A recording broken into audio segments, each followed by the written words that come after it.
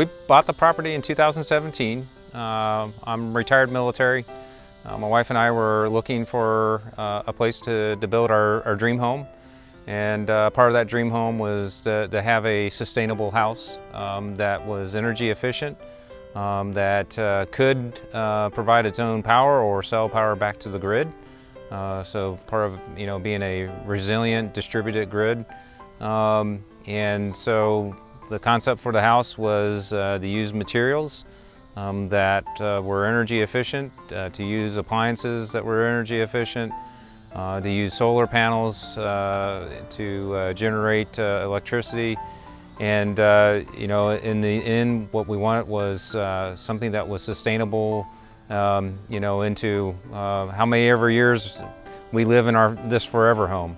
Part of the design of the house was using what's called insulated concrete form. Insulated concrete form is essentially two insulative panels separated by about 9 to 11 inches of space that is filled in with concrete. So when we designed the house here, you can see just kind of looking in at our window over there, you can see that the walls are actually considerably thicker than your average house. So the walls on our downstairs are about somewhere in the neighborhood of about 12 inches thick, and most of that is reinforced concrete that is sandwiched by those insulative boards. That creates a really super insulative barrier with the environment, which means that you have a very energy efficient house.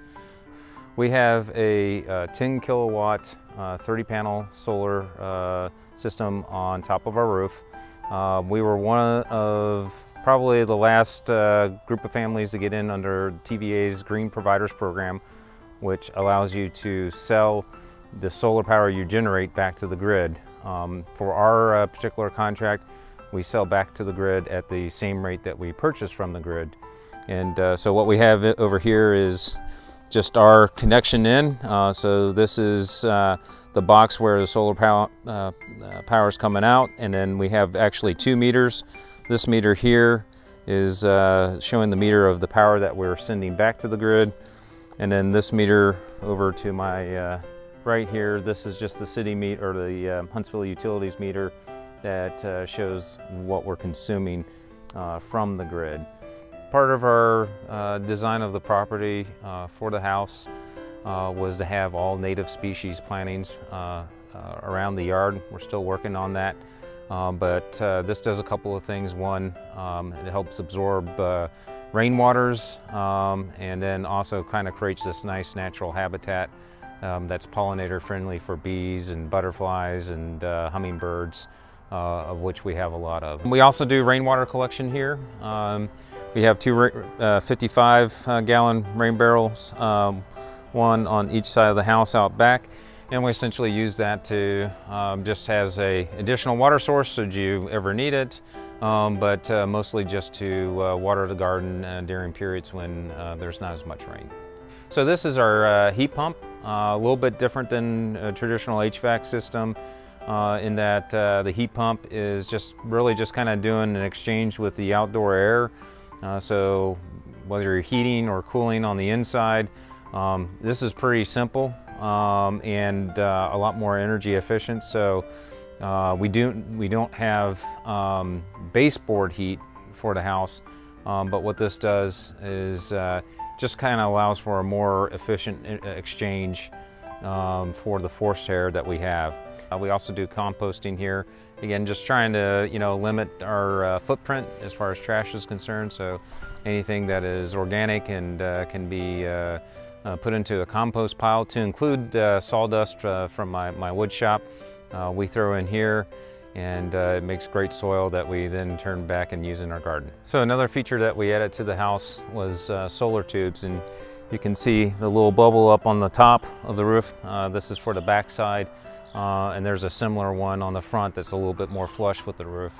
And what the solar tubes do is it allows to bring in natural light, much like you would from a, having some sort of sun, room or something like that, and allows you to light up darker spaces. In this case, for our house, our kitchen doesn't have any windows, So the solar tubes provide most of the light during the daytime, and during the nighttime, when we have lights off, the solar tubes have these little rings that charge LEDs, and so it kind of creates this night light effect during the night. So if you're getting up and you're walking through the kitchen, there's kind of this nice little blue hue that you can kind of see your path. So the solar tubes were a great addition to the house, and really make a difference as far as lighting and then use of electricity.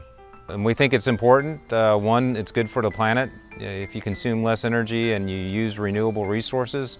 So we want it to be examples to others with that.